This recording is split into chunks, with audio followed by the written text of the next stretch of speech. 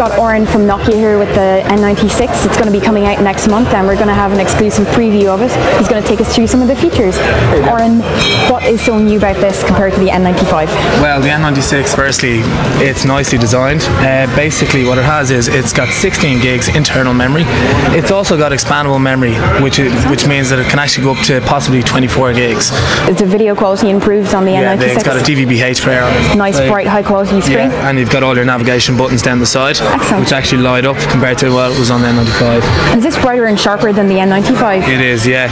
And you can see it's actually got a kickback stand at the back, which you can actually pull it back. So if you're actually sitting on transport, it can actually sit up and watch. Just as long as nobody nicks it from you on the lid. Exactly, yeah.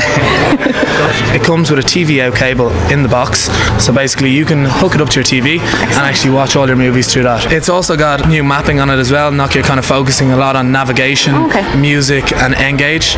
Basically the Engage is now released as an application on the device, and mapping, you can use your GPS in different ways all around the country. You can plan routes, you can use it for points of interest, and then as you know, Nokia have just released their Nokia Music Store. It's Nokia's flagship phone and it's going to really hit everybody, to be honest with you.